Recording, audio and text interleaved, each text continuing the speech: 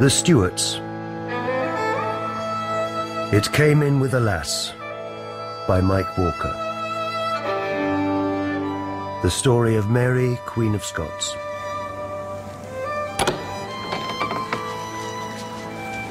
Clear. Now? Now, Majesty. Down. Hurry. We've hardly a breath to reach the boat. The moon. We have to take the chance. It's now or never. In the boat, Majesty. Hurry. You'll be safe? In this world, never. Go now. God bless you. Who goes there? Paul, man! Paul for the Queen's life! Oh, they have him. They're coming. Oh, God, help your servant, Mary.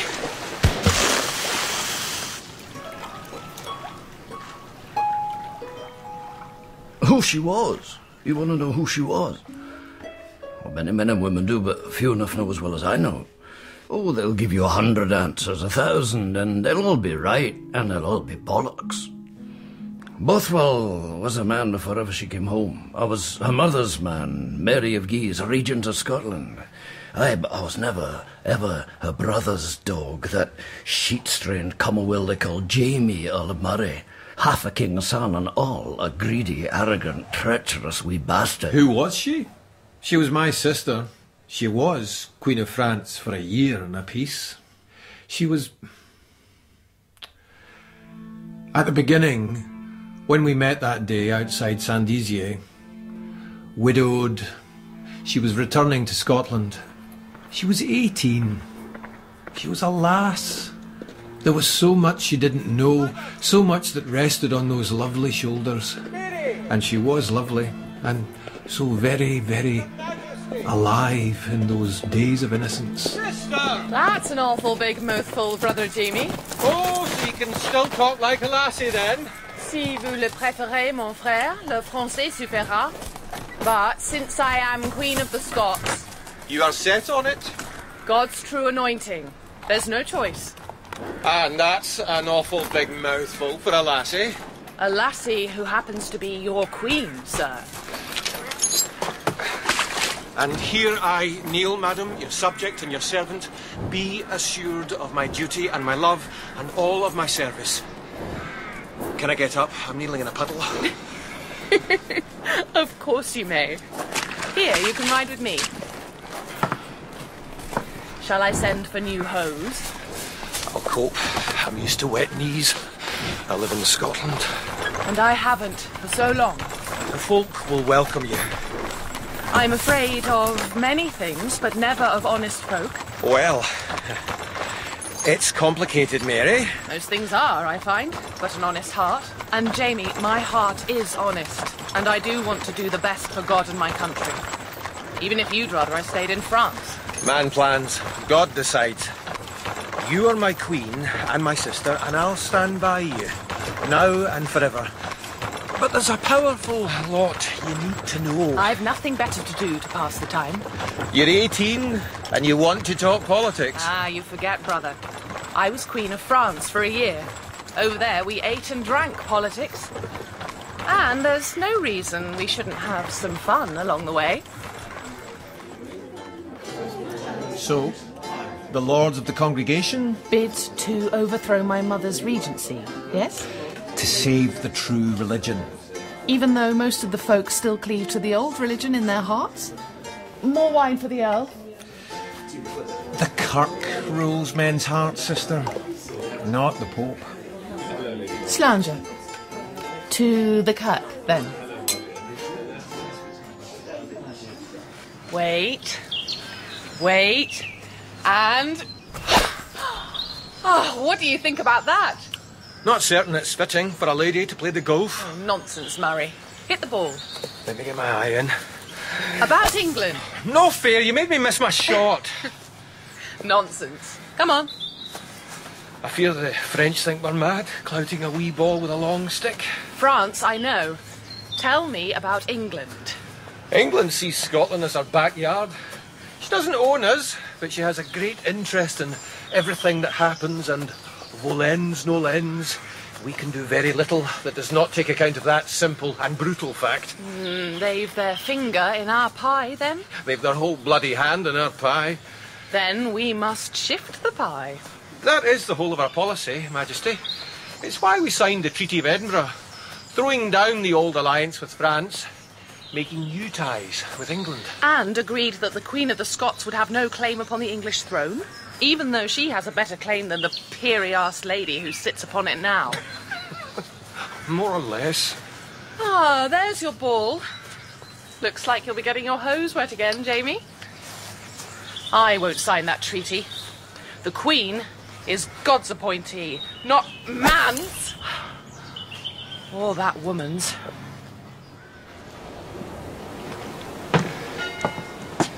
The captain tells me the har is set. We can't land until it clears. I can barely see my hand in front of my face. Good practice. Step very carefully. I won't give up my religion, brother. I will worship how I wish. The Kirk have agreed. You and your people may hear Mass and pray as you choose. Will they stick by their word? The wind bloweth where it listeth, and thou hearest the sound thereof. Canst not tell whence it cometh and whither it goeth. What? I can hear, Mary, and I can tell. And I believe they will if you, in your turn, go with the wind, not against it. And yet here we are, becalmed by the wind and enshrouded in mist. I will see the captain. Lost in the mist. Strange days, Majesty. Whoever thought we'd come back from France in such a way? Unknown, unnoticed, and celebrated. Do you regret it, Flam? God's will, not mine. But I do regret it, in a way. In a way, so do I. These are going to be strange days indeed, Flam. And here we are, lost in a mist. And all alone. Who was she? I believe she was Melusine. And you all know who she was. Old Nick's daughter. So she was. So she was. In nomine Patris et Filii et Spiritus Sancti. Amen. Introibo ad altare Dei. Ad Deum qui laetificat juventutem meam. It is said, authority should be denied a woman because she should be in subjection to man, from whose rib she was born, and whose fall she brought about. For death entered this world through her, and there is no boldness that should be permitted to her, and she must be in humility. Confiteor Deo omnipotenti, Beate Mariae semper Virgin, Beato Michaeli Arcangelo, Beato Joanni Baptiste, Sanctis Apostolis Petro e Paolo. There is only one God, and God is his name, and he will not be mocked. But there are those that mock, and chief among these is the whore of Rome, who this holy Sunday flaunts her perverse and filthy practices in the heart of God's city.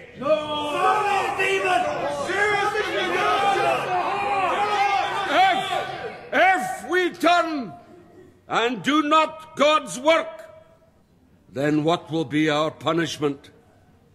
Aye, think on a tiny spider held upon a shovel over a roaring fire. So is man. And I tell thee, it is a fearful thing to be in the hands of the living God. Christe.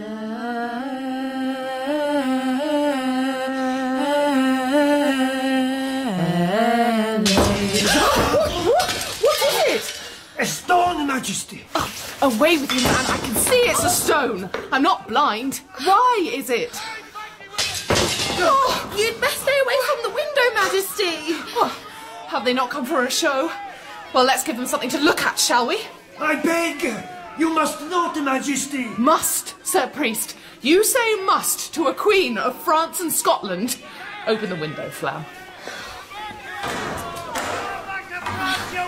Hey, Bunting, where you came from? The poet's floor! Here you see me. I am your queen. There is no wrong in my heart or my house. Only love for you, my people. I will serve you and serve God with all my heart. That I swear. Go to your houses in God's peace. Go.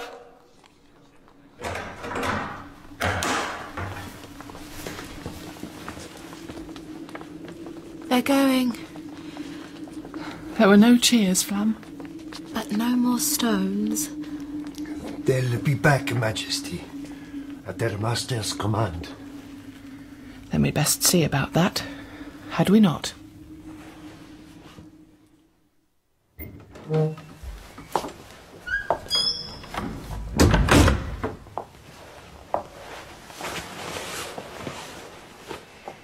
Murray? Madam, I'm at your service. Not yesterday you weren't. We were nescathed by a pack of dogs. Maybe you heard of it? Ah, the honest folk. But it should not have happened. The Queen was to be allowed her mass. Allowed, Jamie? You know it. It seems what's known in this country is often enough put by. A scheme was worked with Mr. Knox. He didn't like it, but agreed to stand by it. You know, I arranged things for your satisfaction and not his. He would have had you sitting in the kirk on a wooden bench, getting splinters in your white ears, cursing bishops and drinking water. So you say, brother.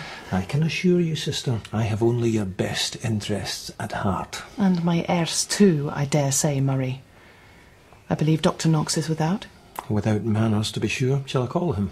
I dare say you should. Mr. Knox! John Knox! I'm here.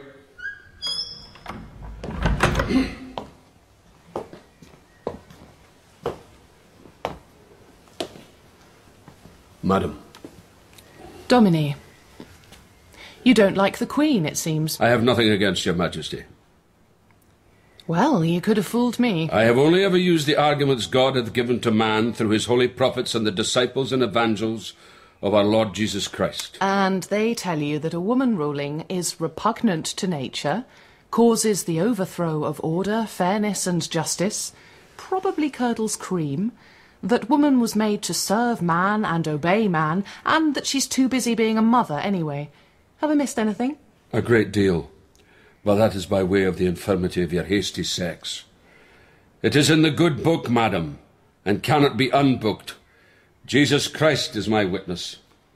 You say I have no authority to rule? If the land is content to be ruled by a woman, then I shall be as content to live under your grace's rule as I would to have lived under the Emperor Nero. What? What are you saying? Come on now, Mr. Knox, don't be shy. It doesn't become you. I have read the book.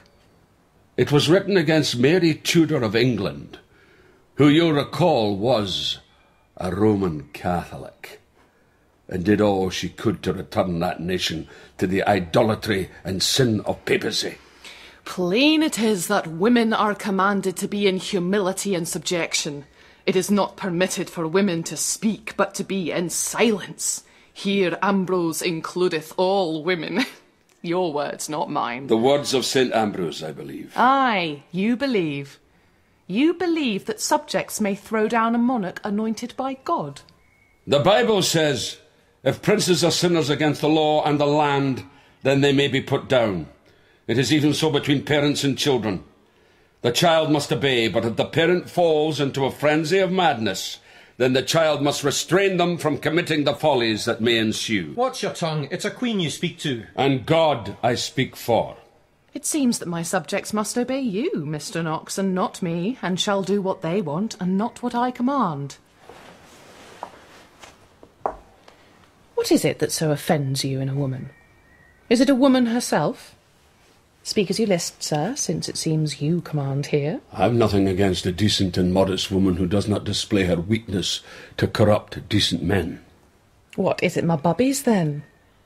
Oh, it is, isn't it now? It is well known that popery and ritual will so inflame the lusts of the female that she has not one whit of control over her intellectuals, such as they are, or her body, but like the vile octopus of the deep, grips fast virtuous men with her tentacles of temptation, and draws them ever toward the slippery maw of damnation.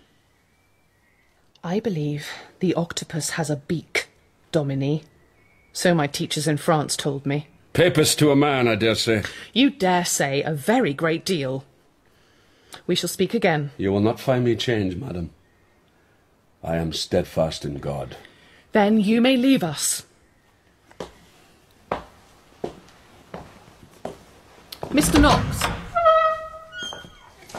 When I was a girl, in France, I went on pilgrimage.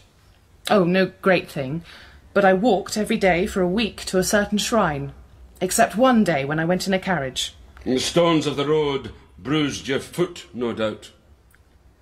The reason I rode, Mr. Knox, is so that I could not puff myself up with self-pride and vanity and boast that I had walked every step of the pilgrim's way. It may surprise you, but in the Roman faith, self-pride is a sin.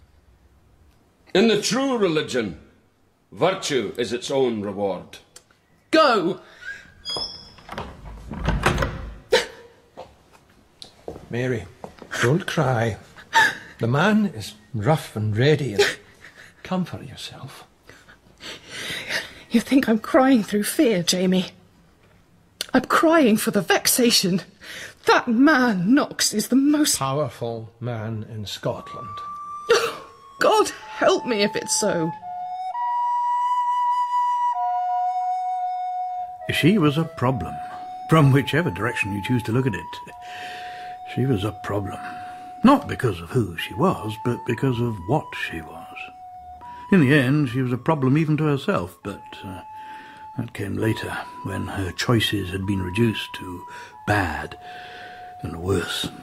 I knew her over most of her reign. I was, of course, never a disinterested observer. Well, who was? Who is? I was English ambassador. Before that, I had, to tell the truth, which, of course, in our profession we never do, furthered English interests in the north, paid over English gold. But that's another story. Then, Edinburgh, 1565. I was walking out one evening to take the air, or perhaps I was looking for a certain kind of company in a certain kind of district, when I found myself jostled by a passel of bravos, full of spirit and spunk, strutting their stuff through those seedy streets. Looks like an Englishman to me. Looking for sport, laddie? Have a cab, huh? You what? I'm not without friends in this town. I'd say you're not without enemies in this town either. I don't want any trouble here. I can't hear you, Englishman. You boys, you have your fun and I'll be on my way.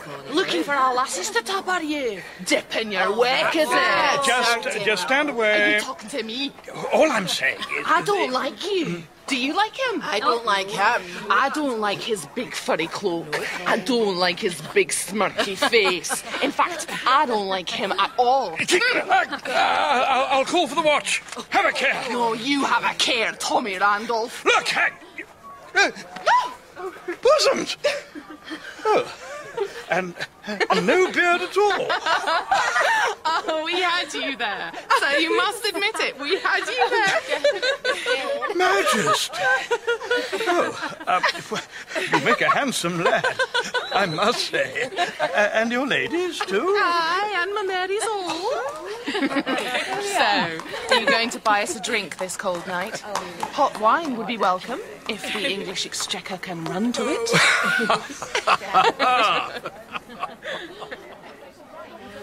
Isn't it dangerous for you to be out like this? Even given you're as tall as many a lad I know. We've been begging in rags, strutting in hose, and so far no one has raised a hand against us, Mr. Randolph. I think you have the wrong idea about Scotland. We are a peaceful people. Forgive me, madam. On the whole. Or don't you agree, Mr. Ambassador? Perhaps, since we're in disguise here, you could call me Thomas? I hardly know who is and who isn't in disguise here. Every noble in the land seems to be talking out of the back of his hand, none trusting the other, each only for himself. Even your queen, Thomas, says one thing to me and another to her council. Is it any wonder that sometimes I am all in a spin? You have a joysome court, madam. I've never seen a better time, and I've seen many things. And as for your marriage, why? Why, sir? Why what? It would be a positive delight to be rousted by such lusty lads. The Kirk says I love luxury more than... Enjoying another 4-hour sermon from Dr. Knox. You're a young woman, beautiful young woman, and a damn pretty lad too. It would be a shame to hide that with a cloak and bonnet. Thank you, Thomas. Even if you are a Protestant. Yeah, but no Calvinist. I can sit with the bishop. You know, Queen Elizabeth offered John Knox a bishopric. I doubt any prick at all would be of use to Goodman John. That's not what I heard. But enough of that. Now, men will love you, madam, do what you will. So they must do as men do until I marry. It's what women do. And not what your woman does. I wish she would. Everyone in England wishes she would. But until she does, Thomas, there remains a thorn. The Treaty of Edinburgh, which you still haven't ratified. How can I? It's not my claim. It's God's will that I sit on the throne of England if my sister Queen dies unwed. If you were married, it is possible the accord could be rewritten. But married to who, Tommy? Well, that's the question, isn't it? But marriage is a delicate matter. Your Queen's daddy might not have agreed. This country still remembers the rough wooings of his soldiers. Nothing delicate about rape and murder. I might have been a babe then, but I have not forgotten either. No, times have changed. And men are angels now? Who may I marry, Ambassador? Anyone you like. So long as they're English.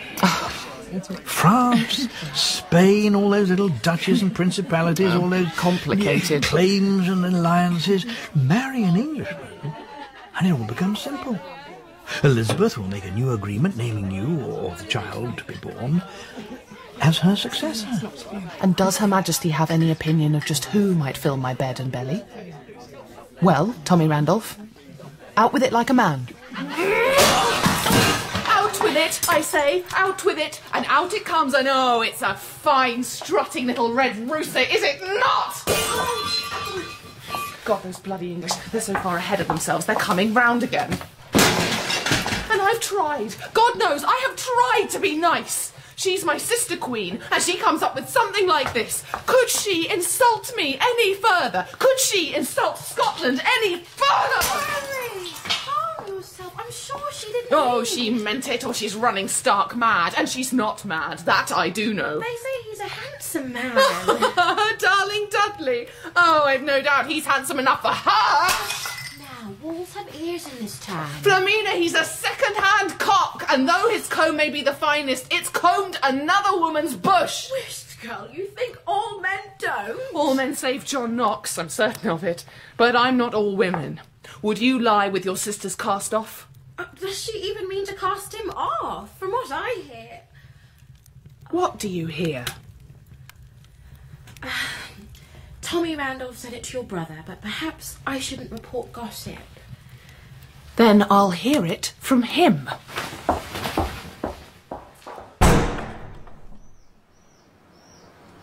This proposed marriage to the Earl of Leicester... That. That? Your sister Queen has an idea that she should take care of all the expenses. Is she intending to pay for my household and the wedding if I go through with this? Not exactly your household. Then exactly whose household? It's only an idea, and And not a very good idea, but Queen Elizabeth thinks it might be pleasant if you all lived together. 3 in a bed? God knows what's got into that woman. Oh, I know. Robert Dudley has. And she wants him to be the King of Scotland and still to be her cockerel. And what am I to be but another henny in the hen house? Nothing to say, brother? Very well, I shall marry whom I choose. I'll marry at home if I must. A good Scotsman shall be the king of a good Scots queen. How does that sound? A great perturbation is rising in heaven. The very existence of our kirk is under threat from the whore of Rome. Our birthright is to be stolen away for a mess of popery, and the people are to be enslaved in Babylon.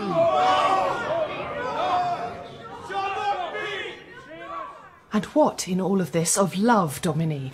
Did not our Lord command us... Think you that our Lord is a God of love? Think again, woman, for he is a God of wrath, and he will not... Gently, good doctor, gently. There's no call to be shouting so when speaking to your queen. I dare say her ears are perfectly fine for any words you might have to offer. I speak not with the tongues of men, but with trust me, John, you're no angel. My Lord Bothwell, we thank you for your words. I am but a rough man, Majesty, but you may always count on me as your man. I think we all know what we can count on you for, Bothwell, and it's not generally conciliation and restraint. Mr. Knox, since I returned, I have done all within my power to please you. I have not objected to your speaking against me or my advisers. I have given you an audience whenever you've wished it. I have not advanced the interest of my own beliefs one whit beyond what has been agreed. Domine, tell me, what business is my marriage of yours? If your Majesty settles upon a Catholic marriage, no matter how old or right the family, this nation will be betrayed. And the very same God of wrath will cause you to end your days in sorrow and... By God it is, Mr. Knox. Give way, man. You cannot rebuke your queen in such a manner. Is there nothing I can do to please you? Madam, the tears of my own lads do not impress me when I have cause to whip them.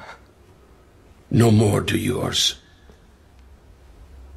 I am going, but I say, think on Jezebel. Think on Jezebel. Mr. Knox, a moment.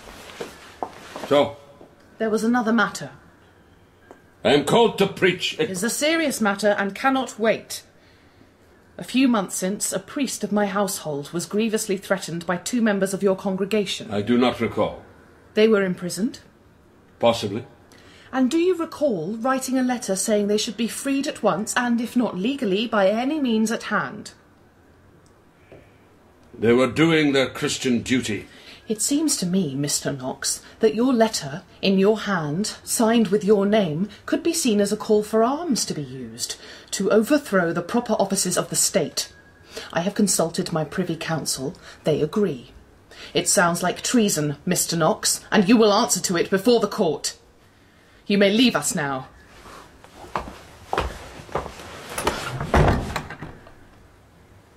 You made me cry. Let's see if I can return the favour.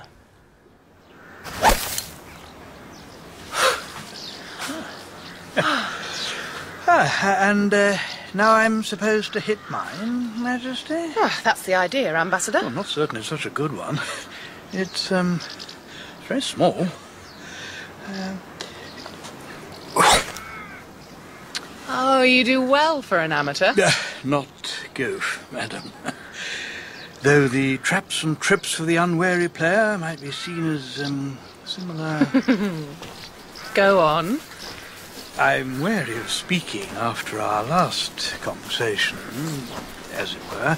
It appears your mistress has changed her tack on the matter once again. I doubt, to be honest, that she cares very much anymore for the idea of sending her Dudley north. She needs him at hand, as it were. This business with Knox... Are you afraid of him too? You know I'm not. But there is the matter of the Protestant faith.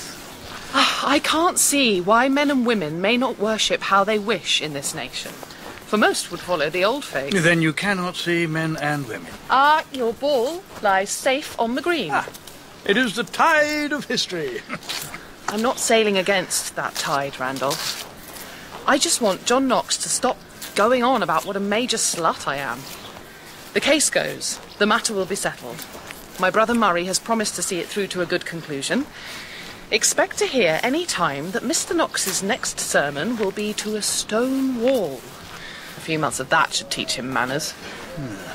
I dare say it would. Your ball lies perfectly.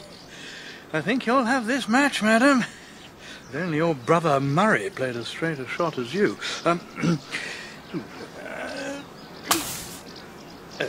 And rather straighter than me. What do you mean? I shouldn't tell you, but you'll know it by tonight. The Privy Council will acquit. What has Jamie to do with it? He supports me on the matter. Knox has no liking for him. He's attacked him continually. Not so much in the future, perhaps. Are you trying to put a difference between me and my brother? Majesty, there was never a sameness. You said it yourself. All against the other and each for himself. But not Murray. Not Jamie.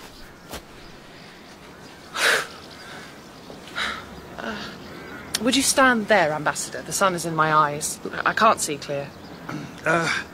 Murray's done a deal with the Kirk. Knox goes free, and they owe him a very big favour, and everyone knows it. Sooner, though probably later, he'll call that favour in. Is this better? Thank you. I begin to see clear now. I shall face him down with this, Randolph. If I may, though I should not, but I have a kindness for you, madam. To appear ignorant when you have knowledge gives you strength. Jamie's been playing me. So, then I must learn to play him. Oh, good shot. I cannot depend on anyone. You do have friends. Do you think a queen ever does? Who am I, Mr. Ambassador? You tell me, because I don't know. I do things. I read books in 5 languages. Embroider, play golf, play music. I write letters and talk to men of affairs of state. But who is Mary lost in the mist? Flamina would say... I know the two of you are lovers, and I'm glad of it. She, at least, is discreet, and that love, at least, is true. She would say you are the bravest lass she's ever known, and that you carry a weight that would crush giants. And if only you could share that weight with a husband who was... politically acceptable? But it's not impossible. And to me? What would he be to me? It was a stroke, I'll give her that. The English said she could not marry other than an Englishman. She chose one who was also a Scot, who had been born and bred in England. His dad was James Darnley, Earl of Lennox, one of the great lords of Scotland. Also a great traitor. Tried to marry Mary's mother, then rebelled, then got exiled, and then he came home, bringing his boy, Henry, along with him. Did Randolph have a hand in it? God alone knows what tunes that man's fingers plucked, and certainly not I. But if he did, it was, for once, a sour note. They were right. Who? Who said that you dance well, Majesty.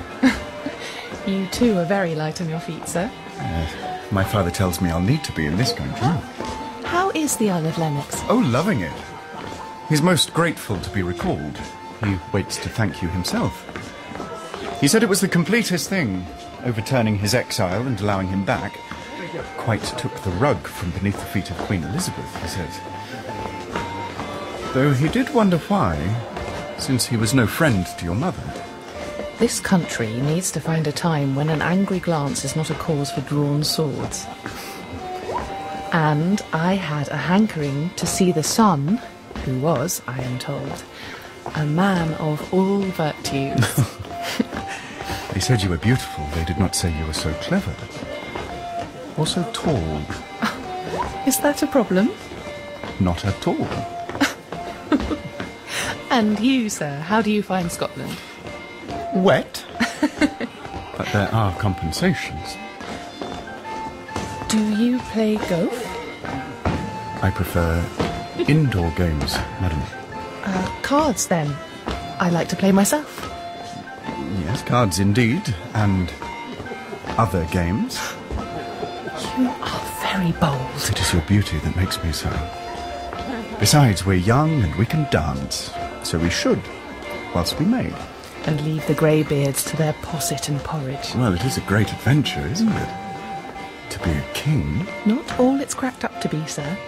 At least from where I sit on my throne. Well, we'll just have to change that, won't we? We may even make your greybeards take a merry step or two. Oh, but now the music has ended. It never ends, Mary. The dance goes on forever. For those who can hear its music. Majesty? Your brother Murray, however, is, I fear, afflicted with deafness. A word, if I may disturb your joyings for a moment. Sir, your servant. I dare say, Murray, I dare say. Madam, you will excuse me. There are many lovely partners here tonight, but only one who will stay forever in my heart. Adieu. Slimy little toad. Oh, I rather like him, Jamie. He is a pretty fellow. Looks like a bloody Jessie to me. Can't he grow a beard? Is there a problem there? You should think about that. It's not always about beards. My advisors tell me that in all respects, he is manly. I'm your bloody advisor, and if you're really thinking what I think you're thinking...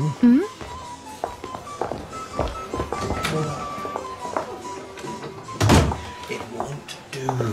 The Earl of Lennox is not our friend. He's a friend of our enemies. Do you know how many Catholic lords have already pledged themselves to him? I'm a Catholic. Yes, but you're our Catholic, Mary, not the Pope's. That will not be the case with Lennox and his allies. They have a plan, and we aren't part of it. Speak for yourself, Jamie. I'll be Mrs. Darnley. He wants to be king. That is generally the case when you marry the Queen. Not king to your queen, but king for himself and the Lennox clan. Henry Darnley is not a nice boy, Mary. But then you're not a nice man, Jamie. You played me false over Knox. False to be true. You do not always know your best interests, sister. You mean your interests are my best interests? I beg to differ. He's bad news. One could forgive nasty, but nasty and stupid is terribly dangerous. You must see that. Besides, he's dipped his pen in half the inkwells in London, they say. Aye, he's a very literary young man. We're family. We have to stick together. Marry this boy, and you and the country will regret it. Through here, Jamie. Listen, I know you greybeards forever at each other's throat for the smallest inch in esteem and power. It's always been that way, you tell me. It'll never change. Well, I tell you, it must. Because times change, Jamie. And if nations do not, then they are lost in the storm. This is not France. With a husband as king by my side, I will command respect from all those who cannot countenance a woman on the throne. Then I will be able to rule as God commands. Do you really believe that cock-chick girly boy Darnley is fit to be the king of anything other than the Oxford? I will make him so. I will make him so! Love. In the beginning, I think she hoped with all her ardent heart it would be there. But hope for princes is a fairy ring that vanishes as the sun burns off the morning dew. Approach the throne. Kneel. By the authority placed in me by God and the Kirk, I invest you, Henry Darnley, as Earl of Ross, and as such to be of equal rank to the highest in the land. And thus fit to marry a queen. Don't you wish you could get your queen wed so easily, Tom? She'll never do it, Flam. Her husband is England. Her lover, Dudley. Well, since my lover is a dukey Englishman, I'm wondering if I'll see him and his great Tom Leach tonight. There'll be dancing. There certainly will. But wasn't the Queen going to make him Duke of Albany also? That she was, but not today. She's taking a lesson from your mistress, Festina Lente. You were never slow in getting there, Flam. Not me, silly. He speaks. I swear in all things to be true to my oath, to my Queen, to my country, and to the Kirk. Where there was dissension, let there be unity. Where there was poverty, let there be plenty. Where there was despair, let there be hope for a new age of greatness. A very pretty speech. A very pretty boy. Pray hope it's not all skin deep. I believe the Queen wrote it for him. Or did you have a hand in it, Tommy? Truth? No. But it'll do. If he will do. But will he?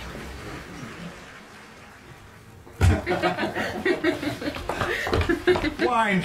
Give me wine! Well, we showed them how to dance tonight, eh? Oh, we did. Although not everyone approved, I think. Oh, who cares? Drink to us. The King and Queen. Not yet, my dear. But soon, my dear. Henry. Have a care. I do. For you, my sweet. Not discreet. I am never discreet. Come, sweet Mary. I will be your husband tonight, even if the Kirk has not yet sanctioned it. Henry, you forget yourself. That's what love is for. But not Queen's. Does the Queen not obey the King? When we are married, I will be a proper wife to you, Henry. I swear it. And when will that be? When you make me Duke of Albany? We must think of England. I assure you I do, stuck in this dreary shithole. All things will come to you, Henry. Only wait a while. I don't like waiting! I will retire now. Perhaps you will be good enough to send my women to me.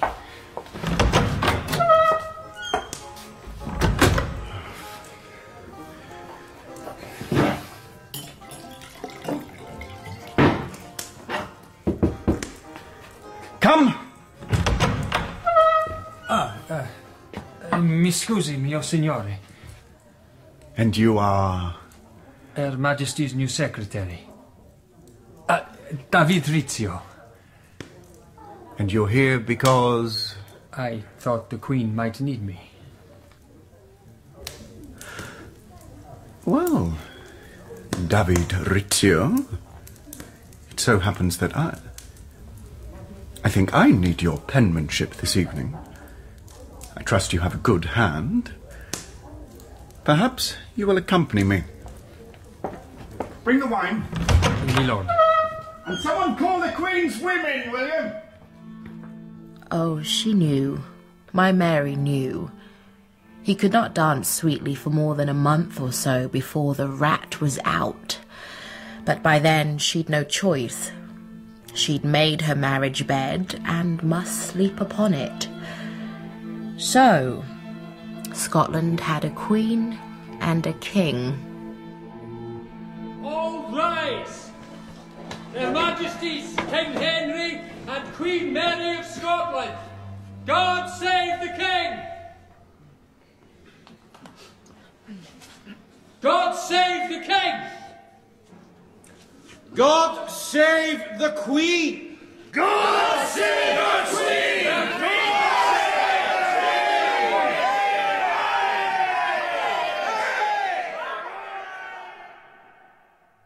I want them punished. Wine? All of them. Not for me. And you'd best be careful of how much you drink. There is a long day yet to get through. Exactly.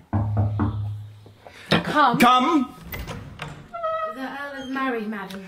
Shall we try that again? The Earl of Murray, your Majesties. Madam, you called? Darnley? Do you want to be charged with treason, Murray? Is that what you really, really want? Do you know what I really, really want, Your Majesty? Actually, no. I don't care what you want. Brother, I think that... The only question here is what the king wants. Yes? Henry... Yes? There must be respect, Murray, from all. My husband, the king... Can speak for himself. He can certainly pour for himself. Have a care, Murray. You are not invulnerable. I am the king. Of what, my lord? Of a united nation, one under God? Yes, Jamie. The state is at peace. There is a religious accord. Even John Knox realises that with a Protestant king on the throne, there is no threat to the Kirk. You know it. I know no such thing. Then you ignore it. I know you play religion for your own ends, Murray. There's one thing you want that you've always wanted. And it doesn't come from a bottle or give me the pox. Jamie, you will submit and apologise to the king. I will not apologise to that beardless sword swallower. Before God, Murray, you will pay for that remark. Trouble is, sister, you've sold the nation for Lennox gold. There's nothing left. Henry, do not draw. You cannot brawl. You know, sometimes I think I'd rather be a Jakes in London than the King of Scotland. Which is something you will never, ever be, Master By-Blow. We shall see about that. Don't you and whose army? And we shall see about that too. Does he actually have an army? Oh, he will soon enough. A quarrel never lacks for friends in this country. But Jamie, of all people, for him to turn, do you see? I see. A jealous man. There were always small betrayals between us, but never this, never rebellion. I thought, at the end, at the limit, I could trust him. Forget it. It's me and you. King and Queen. He has allies, Henry. Possibly more support in the country than we do. We could be in deep trouble. So, what happens now? Now, we send for Bothwell. This is where I come back into the story, and it seems to me the story was made for Bothwell, as the Queen was made to be mine. For in this world, a man is what he makes of himself, and what he takes for himself. As for Murray and his bloody rebels, lords of the congregation, that piss-weak crew had tried every damn trick they could to exile me, imprison me, kill me, but no, Bothwell was back.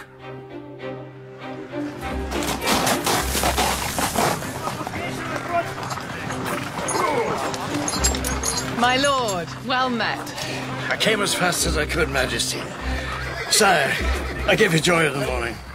I thank you, sir. Your journey? The bloody English did their best to stop me getting here, at your brother's request. Paid the pirate Wilson to waylay my ship. We got through anyway, and we'll get through now, Majesty, with you at the head of your army, with a pistol in every hand. And I'll shoot if I must. You inspire the matter. Leave the shooting to me. I will, sir, if you will take command of the Royal Army. Let us not forget, my dear, it is my army too. I think my father Lennox would make a better Captain General. His state is higher than this gentleman's. I must think on that, Henry. Well, you do. Murray and his allies have been chasing about making mischief. And it is not for me to remind you, sir, that if you had gone into the marketplace and shouted, I am the king, who will shed their blood for me?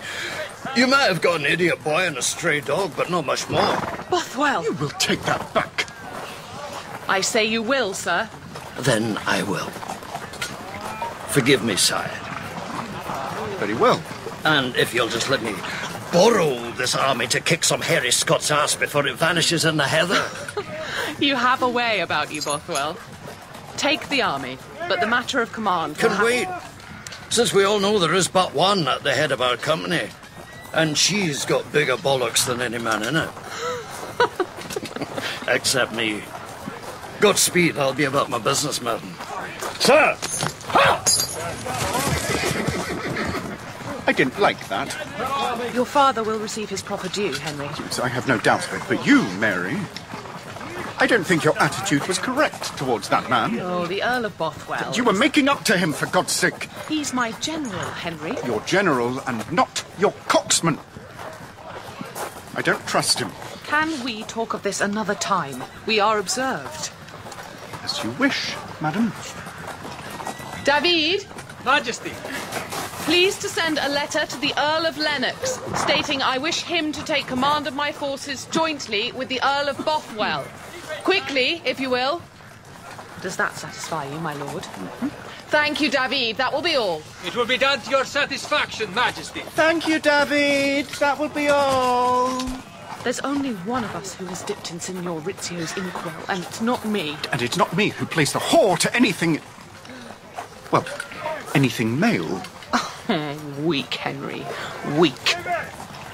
We must stand together, or we shall fall like sticks. Henry, whatever we may feel, we must make a brave show of it. Otherwise, who will follow us?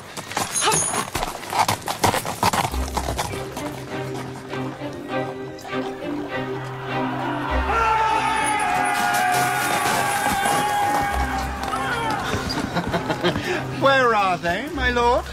Where is our enemy? You promised us a victory today. Where is it, eh?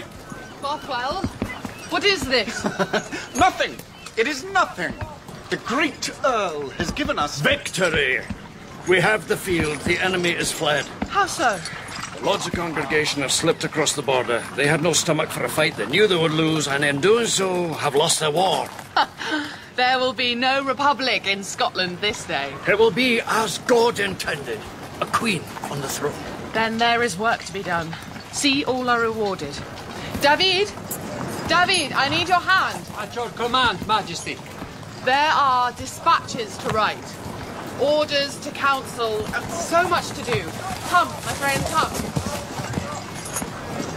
Some war? Some victory? No one regrets it more than I, sir. A victory without blood is like taking a woman without a fight. Oh, I wouldn't know. I've never had to take a woman. They're quite happy to give themselves. It's just as well. What does that mean? Whatever you take it to mean. You think well of yourself? Have a care. I can call on a dozen knights to have you taken. Oh, is that how you do with the ladies? That's enough, Bothwell. Oh, what? You don't even have the balls to see off wee Davy Rizzio. What are you saying? I'm saying your wife has kicked you out of bed, and your own father Lennox has left the court because you're such a whoremongering, pox-ridden, wine-sodden apology for a man. You're not even a proper king. You're just your wife's hand puppet. I wish you joy of your victory, Majesty. You'll excuse me. I have a man's work to do. Mary did not pursue her brother and his allies into England, and my mistress was happy enough to receive them, as long as they kept quiet. Mary was at last ruling with a king, of sorts, or perhaps of sots, and, contrary to gossip, striving to get with child. Yes? Oh, Master Rizzio. How do you spell civilized? My lord? It's a quality rarely met with in these parts, so I understand if it's strange to you. Spell it. C-I-V-I-L-I-S-E-D. Thank you.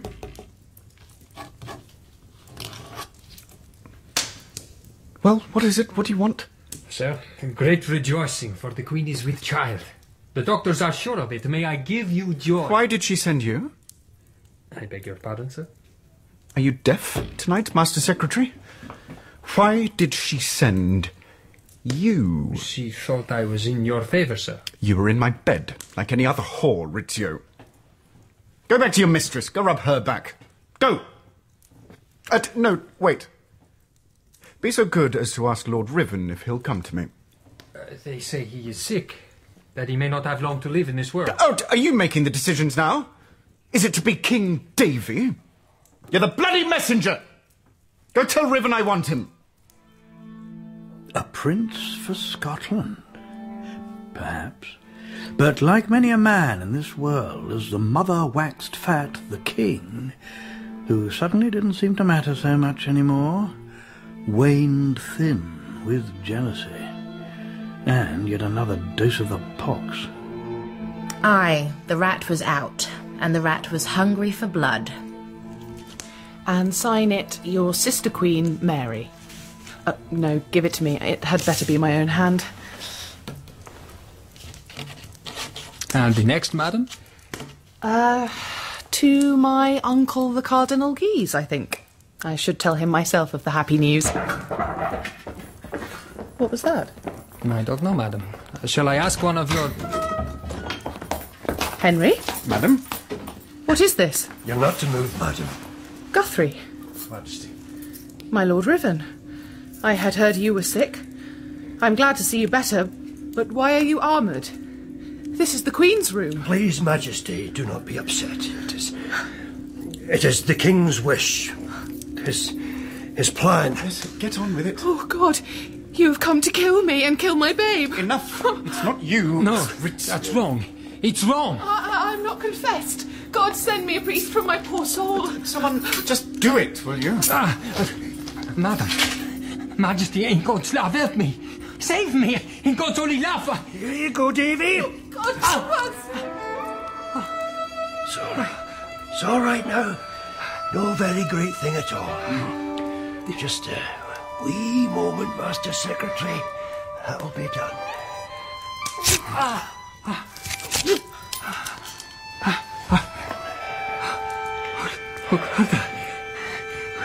Guarda quello. We need more candles. More light. More light. Hush.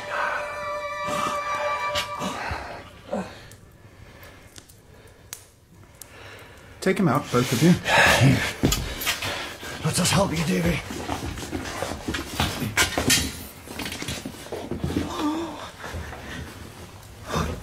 Blood. Blood. I made you a king out of nothing, and this is what you do. They laughed at me. Well, they're not laughing now. Nobody laughed, Henry. Another man in my wife's bed? Well, where is that man now? Nobody in my bed but you, Henry. There are many behind me. You have to listen to us, yes? And obey your husband as a good woman should. We've had enough of this tyranny. No tyranny. Except in your mind, Henry. Is it mine or bloody Rizzio's? You dishonour yourself, if such a thing is possible for such a man. Enough!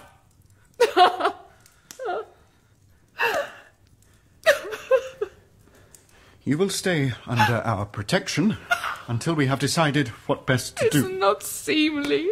It is not seemly. You drove me to it. Then, perhaps none in this are without fault. We must all, therefore, come together to seek to remedy this sickness of the state with our best intentions. We must look forward to what will be, and not back to what was.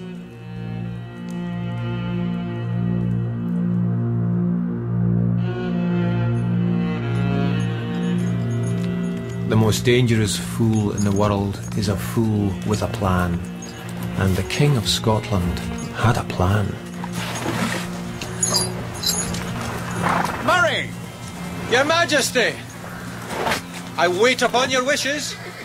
I want you to know that I had nothing to do with this Rizzio business. I would not countenance drawn daggers and spilt blood in front of your sister. When she was with child. Exactly. However, she does appear to be seeing things more sensibly now. She has no choice, I think. I've done no more to her than you would, had you won the late rebellion.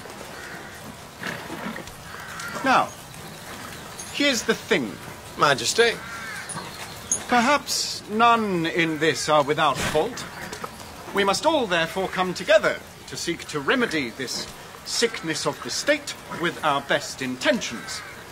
We must look forward to what will be, and not back to what was. Nobly spoken. There's more. Don't you see? It's me. What is? I'm the only one who can bring it all together. I was born and brought up in England.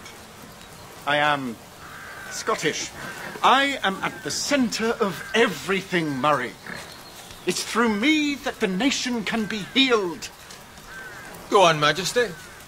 You and your fellow lords of the congregation will be pardoned by the Queen and sit again on the Privy Council, which will be rearranged to ensure the national establishment of the true Protestant religion. I thought you With a firm alliance between your side and ours, there will be peace and prosperity. England will be happy. And you, my lord, you will have what?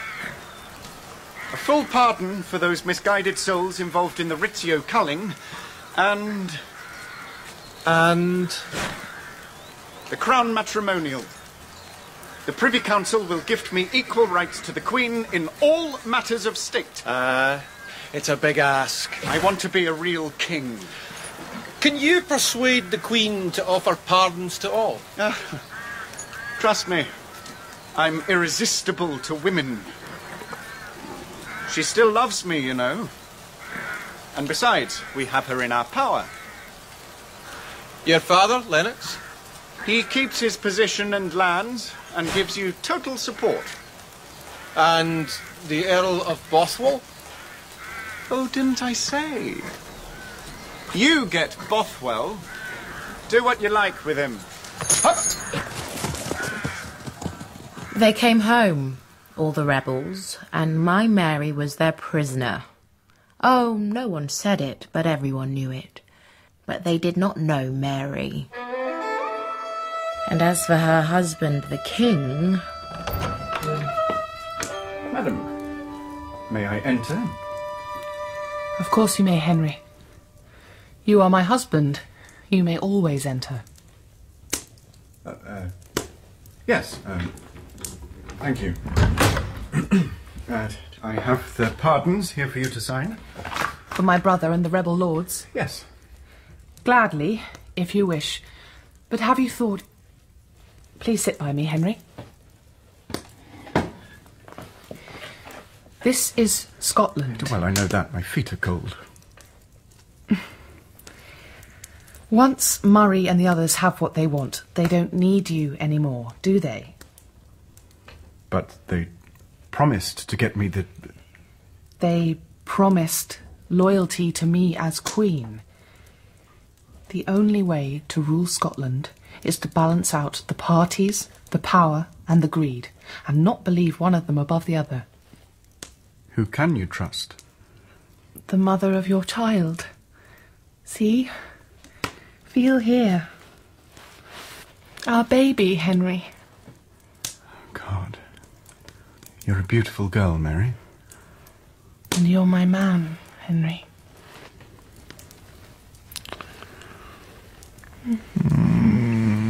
God, if only you weren't with child. My sweetheart. Us Scots lassies can turn our hands to any number of tasks, did you not know? And then everything changed. I present you, my lords, a prince, James, the sixth of that name, heir to the throne of Scotland, and our dearly beloved son. God save the prince! God save the prince! God save the prince! God save the prince! The calf is born. What good then the bull? Majesty, the ambassador. Ambassador, be at your ease. I come to congratulate your Majesty on this momentous occasion. And your mistress? I speak in England's name. She is glad this thing is settled, and truly glad for her sister Queen. And for the King, of course. This babe has done what many sage men could not, brought Scotland together in joy and hope. Unofficially, I am glad for you, madam, and glad for the peace, but I wonder, all this amity amongst... Old enemies. Can it last? I hope to make it so. But will your brother and Bothwell ever be friends? Not in these times, but they may both support Prince James in times to come. And yet... And yet, Randolph? Riven, and a large number of others, are less than happy at the manner in which Henry Darnley has sidestepped the responsibility for his actions in the Rizzio case. And they're not his only enemies. Indeed, I doubt he has a friend in the country. A pardon was given to all, and the king has sworn his innocence. Yeah, and I will presently fly away to the Isles of Joy and live on milk and honey, or at least sack and syllabub. Madam, I have only your best interests at heart. When they coincide with England's best.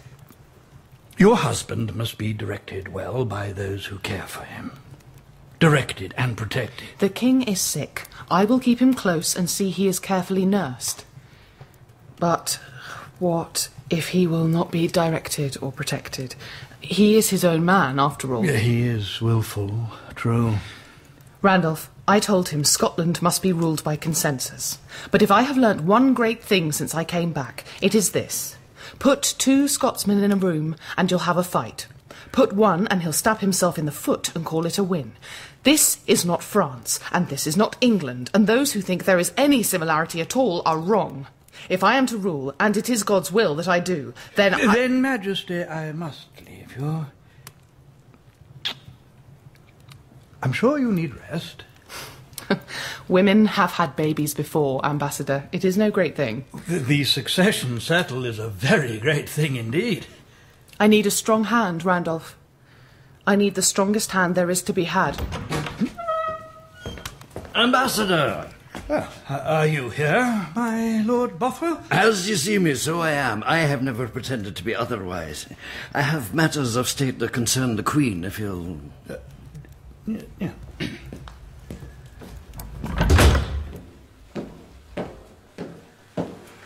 Ambassador, a moment. Lord Murray, I am at your service. I doubt it. But am I right? Is he in with her? I take it you mean the Earl of Bothwell? Yes, he is. Unwise. The man is ambitious. And you aren't? Not for myself, but because of myself. Do you want to open that for me? I can do a better job of running this country. For the Queen? For Scotland and England.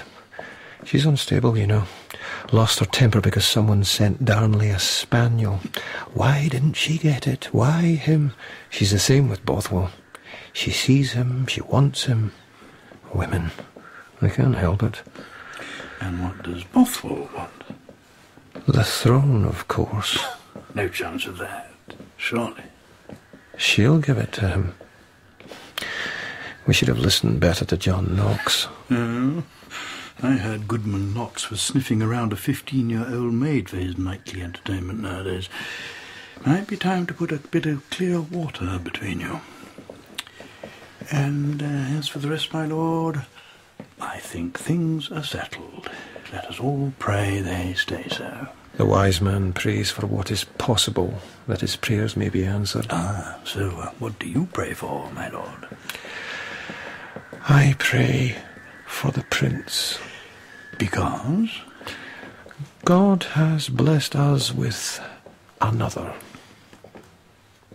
There is a choice now, Ambassador, that might suit all tastes in this matter. Ah, we do live in interesting times, my lord. So we do. Excuse me.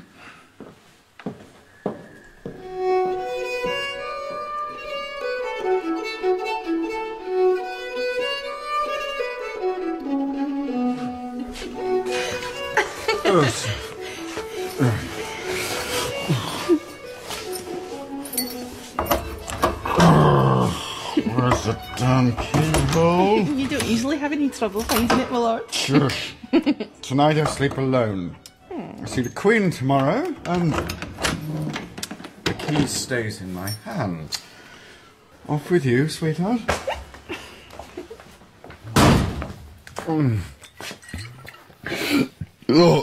Oh, God.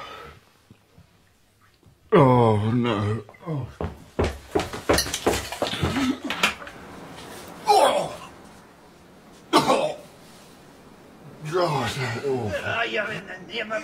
Here, is it done? Yes. You walk in hell tonight. Come on, you know what to get caught in the blaster.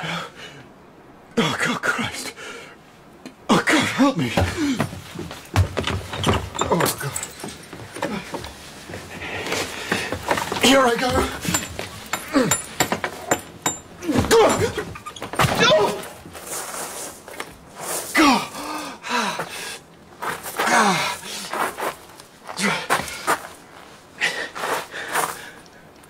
Smoke. Smoke! What smoke?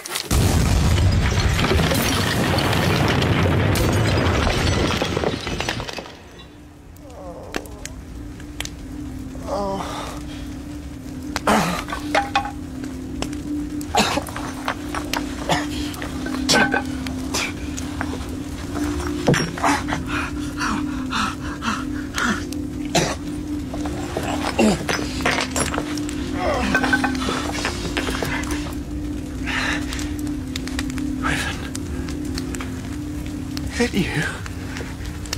What the hell are you doing here, man? The hell? Good place to find you, then. Oh, no, look. Look, when I said I didn't have anything to do with Rizzio, I meant... That you did? That you planned the thing and that now you're lying through what teeth the pox has left you, right? It was politics. So's this. You wee English sons. Politics, Scottish style. Please spell it R-E-V-E-N-G-E.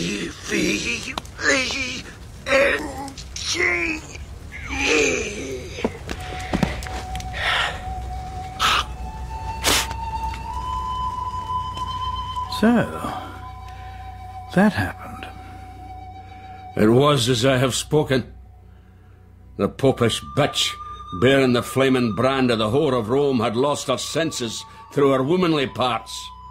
This Mary hath built here a new Rome, evil, depraved, and without the law of man or God. And she was 16, not 15. And we're going to get married.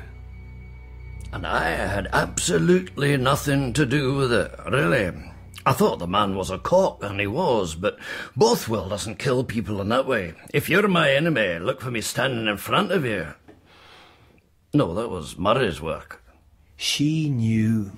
In some way, she knew what that bastard Bothwell was planning. But you had nothing to do with it. I don't know anymore, Flam, what's up and what's down. Sometimes what the mind knows, it keeps a very fast secret from the heart. All I know is that my heart is my own, and it is true. And if I did nothing, I did nothing to stop it either. And then... Then? Oh, Murray, Riven, Lennox, Argyle. How can that be? They are enemies all. They are men first, and came out of the mist of Hibernia and killed the king. And now they want to kill the queen and rule the land in the name of the babe. What to do? Live, Flam. Whilst I breathe, they cannot, in all clear conscience, take power. And whilst I rule, then God's writ still runs in the land. But how to stay alive in this world? Now there's the thing, the very thing of it. Staying alive. It was, in the end, the only thing she could do. And the worst possible thing she could do. And yet somehow, it was her. All or nothing.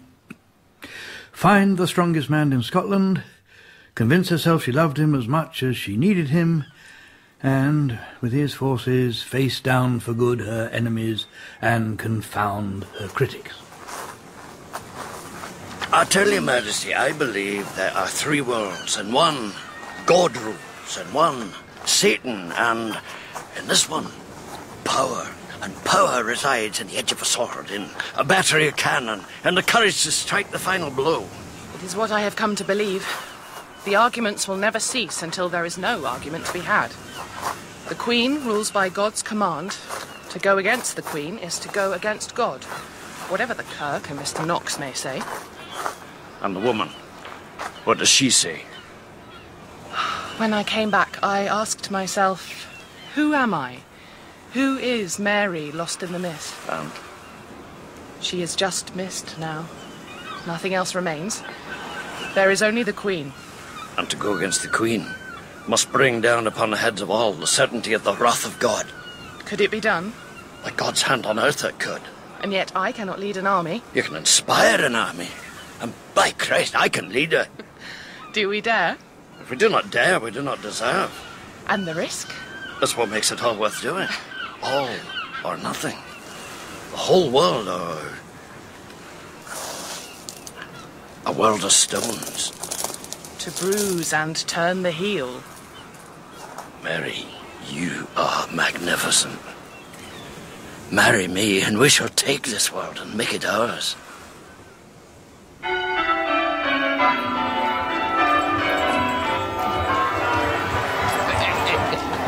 Oh, by God, they love us. They do, for now.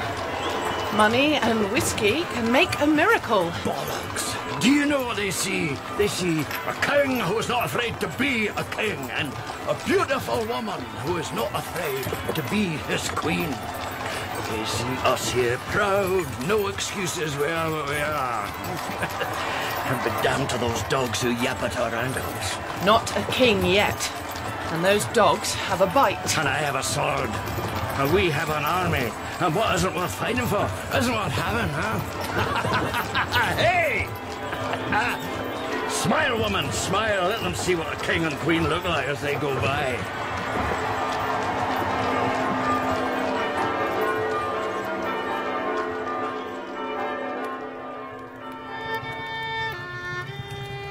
Mary, if you're a beauty in your clothes, unwrapped, you're a goddess. I can see why Darnley wanted to get back into your bed. Tonight I'm tired. Tonight is our wedding, sweetheart. There will be time. Lots of time. We'll turn like the present. But not this time. And I say yes. This time, no. Would you take what is not freely given? You only have to wait. What isn't worth fighting for isn't worth having, and you, Mary, are so very worth having.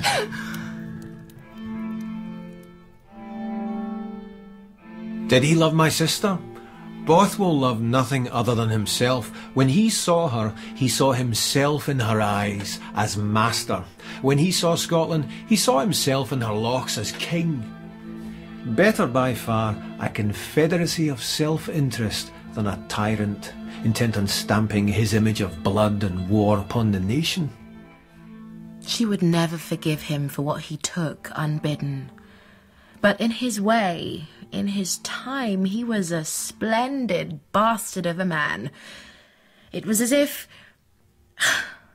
But there it is. As if, the land of as if, where anything is possible and nothing sacred except power and who holds it. And the lords of the congregation knew that as well as any. You wind the clock. You hear it tick, see the hands move inevitably towards tomorrow, and you know what tomorrow will bring. And you know, with a knowledge you can never, ever unknow, that it was you who wound the clock. Madam! How do we stand? In this mist, we don't know. They could be a mile distant, 50 yards. There was a mist on the day I came back to this country. We could not land. Well, today we cannot fight. Until the sun burns it off, we cannot even see where we stand. And God did send a great mist to confound the whore and her whoremaster, and scatter their people across the land. Then did he bring the sun, to burn them, and sear their throats with thirst, as if already they burned in hell. Majesties. Randolph, what are you doing here? Observing. No more. I hope you find it entertaining. I never find pointless killing entertaining, my lord. You know you've lost the day before it begins. Go to hell, Ambassador. Or to England, since they're pretty much the same. We stay. Go on, Randolph. If you do not know what your men do, they've been trickling away all morning. They would rather live to fight again or go home to their farms and their families. This road leads to one end only. You think death scares me? Wait, Bothwell. Are you certain, Randolph? Your brother and the lords offer you terms. Your people may go. Your husband may go out of the country. And you will give yourself up to them. As queen? Never. I will never give up my country or my queen. Hush now, sir. As their prisoner, then? Whilst you live, you fight.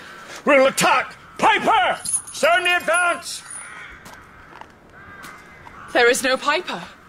There is no army. An idiot boy and a stray dog. Ambassador, go back to my brother and his lords. Tell them I will agree. Bollocks to that. Mother! Lennox! Any one of you, come out, settlers, man to man! Single combat, damn you, is there not a man amongst you? Face me! Face my sword, damn you all, here I stand! For my queen and my country both will stand! Come out, you bloody cowards! Steel on steel! Settle in blood! All or nothing! Are you feared to die? Come out! Face me, damn you! Face me! Face me!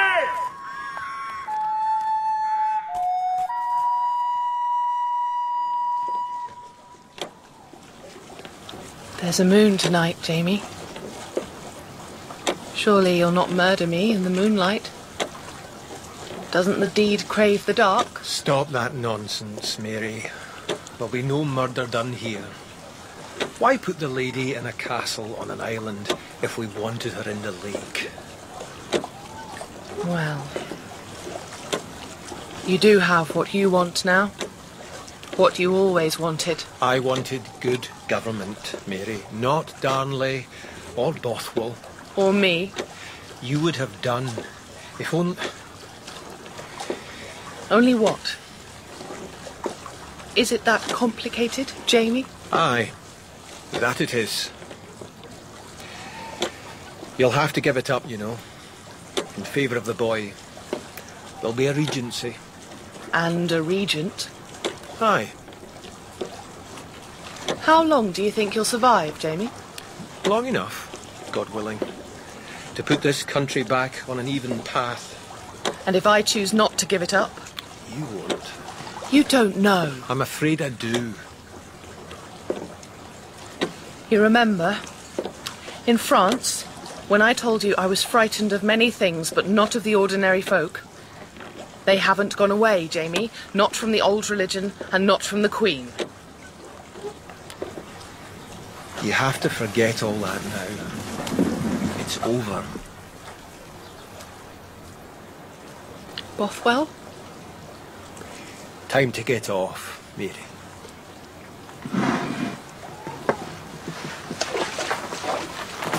He's in the Low Countries, in prison. Some girl, breach of promise. Said he'd marry her. He ran, they got him. Pull away. Goodbye, Majesty. For the last time. I won't. I won't submit, Jamie. I know. That's what breaks my heart. You will not, and yet you must. Or here you will stay in your enchanted castle forever. Poor Queen. Poor Queen.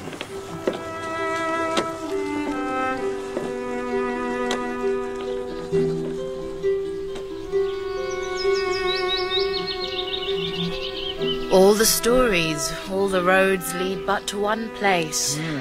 You were with her. When England finally killed my Mary, yes. Northampton, 18 years after that last hurrah. Years of exile, imprisonment, of England's web woven ever closer around my queen. Years of greying hair and thickening ankles of pointless embroidery. But there is another. Aye, Tom. He rules in Scotland, and whilst his mother faced the axe, what did he do? No one knows where the wind bloweth, or where it listeth. Though they hear the sound thereof, they cannot tell whence it cometh, and whither it goeth. But James, King of Scotland, knows, and keeps his own counsel. You have a fine garden, Tommy. Is that what you do now you're an old man? I make honey, my dear. I make honey. Where once you made mischief. I think on the whole, I prefer honey.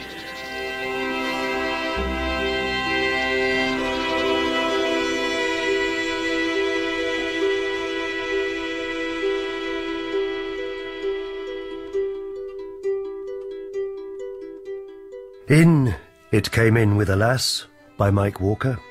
Mary was played by Jeannie Spark, John Knox by Brian Cox, Darnley, Tom Myson, Bothwell, Michael Burtonshaw, and Murray by John Mackay. Randolph was Bruce Alexander, Flamina Wumi Musaku, Rizzio David Seddon, and Riven was Sean Murray. Other parts were played by Ben Crowe and Paul Stonehouse. The directors were Jessica Dromgoole and Sasha Yevtushenko.